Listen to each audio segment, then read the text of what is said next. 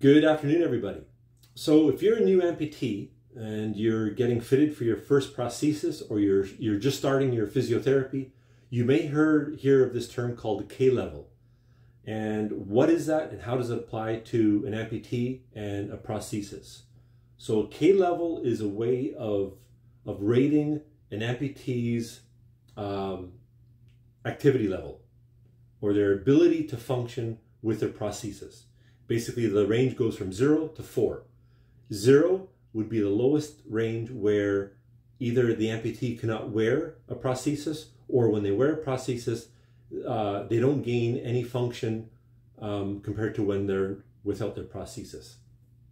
A K1 would be when you're starting to walk in your prosthesis. Now, I have 3 different prosthetic feet here that I'm going to show you. Each one of them has got a different K level. This is my stomper foot. This is what you see in some of my videos when I'm working with my excavator or driving my tractor. In each of these feet, I've removed them from the socket. I wear a quick change adapter at the bottom of my socket, so it's easy for me to remove the walking component. So there you go. That is a stomper foot, basically like a rubber peg leg, and this is rated as a K1, K2 level. I can walk around. I can even walk on some different types of terrain, but I can't really run in a foot like this because there's no energy absorption ability inside the prosthetic foot. Okay, K1, K2. Then moving on, you get into a K3 type foot. This is my regular walking foot for work, and this is an Autobach Maverick Comfort AT. The reason why they call it an AT is all-terrain. It has a split keel design, and that allows the prosthetic foot to flex a little bit side to side. This is made out of fiberglass. These blades are made out of fiberglass, and you wouldn't wear this as it sits like this in your shoe. You would wear what's called a Spectra sock. It's like a protective sock that goes over top of these blades, and then a cosmetic prosthetic foot, and then that foot you'd put into your shoe. Now you can see there's quite a bit of height difference here between the stomper foot and this comfort foot. And that is because I've removed the foot shell, and obviously there's no sneaker on this. When this is inside of a running shoe or sneaker or work boot, the level for the quick adapter where it mounts to my prosthetic socket is almost identical. So there you go. That's basically how much difference the height of a shoe will make. So this is a K3 foot. This means you can walk around on different types of terrain, and you can also walk with a little bit of speed. You can get into a little bit of jogging with a K3 level foot. Now, next step up from that is a K4. And this is a Philauer All-Pro XTS foot.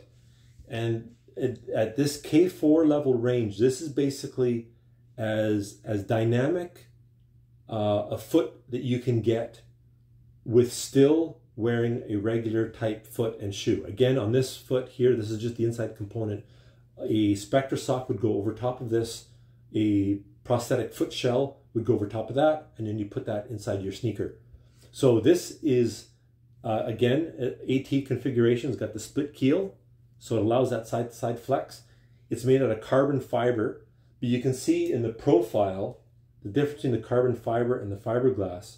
There's quite a bit more flexibility in this type of construction.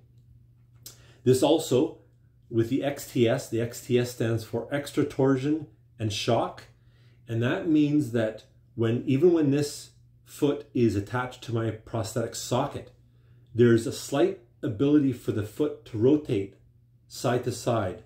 It's almost like a rubber shock absorber, and then there's a little bit of vertical shock in this XTS assembly.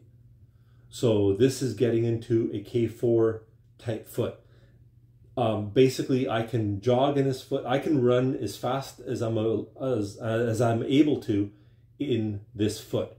The next step up from this would be a dedicated running blade. That's what you see like in the Paralympics. Basically like a big, almost like a carbon fiber cheetah leg that comes down like a C shape with usually like a rubber pad. They don't even wear a shoe on that type foot. But this is as high level a K4 as you can get, where you would still wear a regular running shoe. So there you have it. That is your K4. That is your K3. And then this is your K1. And the other thing you may have noticed is the quick change is a bit different. This is the Autobach quick change that I use on my work leg. And this is the new Lind Extend that I'm using on my recreational leg. So there you have it. I'm going to do a video and I'll post that of me running with this bad boy. And until then, take care, guys. Bye.